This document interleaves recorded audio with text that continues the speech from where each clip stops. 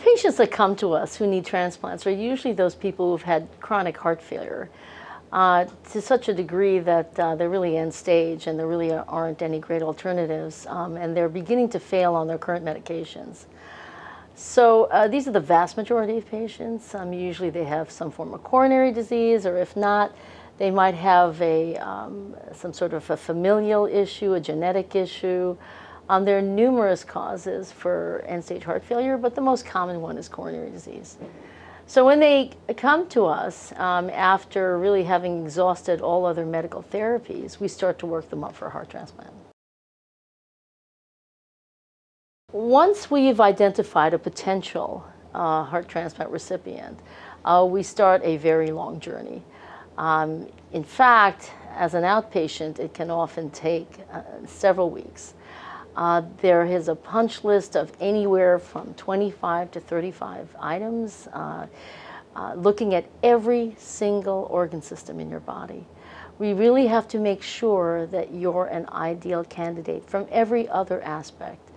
And so from head to toe, we do all kinds of diagnostic tests, imaging tests, blood tests, just to make sure that you have a likelihood of having a good long-term survival once you have your heart transplant.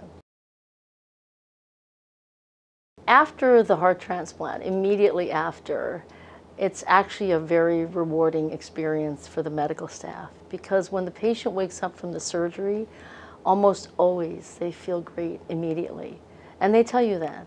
They tell you that they can breathe more easily, their skin is actually pink, which very often it wasn't before the transplant. In fact, the usual pain that you have after any kind of open heart operation from the incision is usually mitigated by the fact that you just feel so good after you have your new heart. What you can expect in terms of the recovery right after heart transplant is about 6 weeks before you're almost fully physically recovered. Meaning that time you can drive, you can play golf. Immediately after the transplant, I would say within the first couple of days, you're usually walking around. From the time that you come off the breathing machine, which is anywhere from several hours to, in some patients who are complicated, maybe a day or so, you're usually out of bed in a chair. So the first 6 months after a heart transplant are probably the most crucial in terms of heeding all the do's and don't do's. You're told to stay away from any potential sources of infection because it's at that time that you're the most vulnerable. You also have biopsies that get done of your heart. These are very simple procedures. They get done by the cardiologists. They often take anywhere from 10 to 20 minutes. And it really just involves a catheter going into your jugular vein in your neck in the catheterization lab. And under radiologic guidance, they take a tiny little piece of heart muscle, a couple of them the size of pinheads, and those get looked at by the pathologist to make sure you're not rejecting. So those procedures are done weekly for the first 6 weeks, and then every 2 weeks after that, and so forth and so on, until you're out a year, at which point they're usually done annually. The immunosuppression drugs are critically important. These are drugs that you need to take for the rest of your life.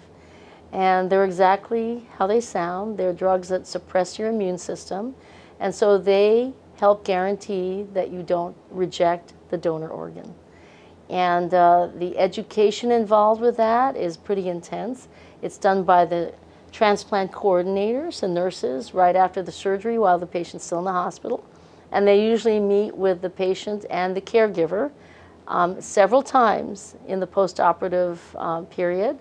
And they go through rigorous education regarding how and when to take the medications. Other than that, the patients that I've seen by and large have a terrific quality of life. RWJBarnabas Health. Let's be healthy together.